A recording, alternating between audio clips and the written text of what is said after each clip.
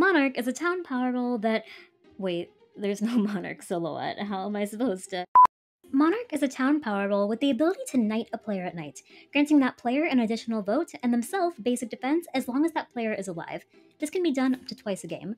Monarch is an extremely powerful role, and one you should play carefully.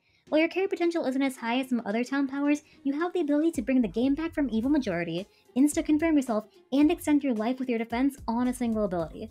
Let's get into it. Number 1. Who should you knight?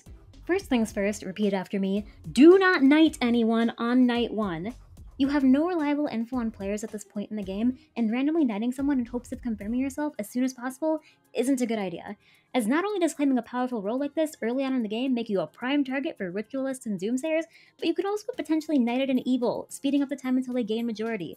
Evils gaining an additional vote is the equivalent to a townie dying in terms of who has majority. Keep this in mind when choosing a target. Next, here's a priority chart for who we should knight. Prioritize confirmed town powers, not town power claims, ones who have already used their ability and have their role displayed next to their name. These will always be the best targets because there's no doubt whatsoever as to their true role. Following them are townies that have a confirmed kill, like a crusader or vigilante.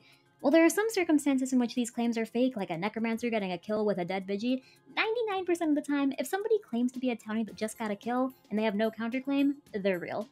Next are town investigators, who have posted regularly and found at least one coven. I say coven specifically because it isn't uncommon for a coven to find a neutral and out them with a claim like this. After them are anybody who has been confirmed by a town investigated claim, like a person who came up as enemies with a coven member. These players aren't as confirmed as some of the ones above, but at least you know a handful of evils that they can't possibly be, like they didn't have blood so they can't be the SK, or a coroner found them as not the killer so they aren't the poisoner, and so on.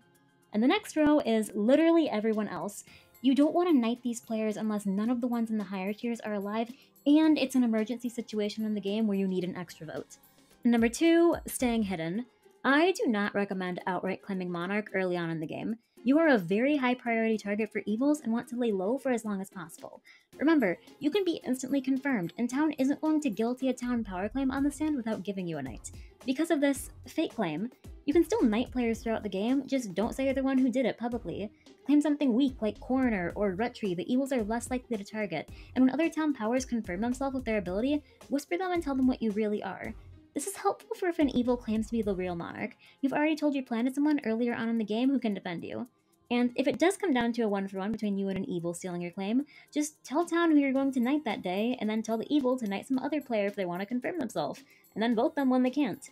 Speaking of evil stealing your claim, if you decide to fake claim as Monarch and ranked specifically, you should drop the claim immediately and counterclaim town power if anybody else claims it, even if they didn't claim Monarch specifically.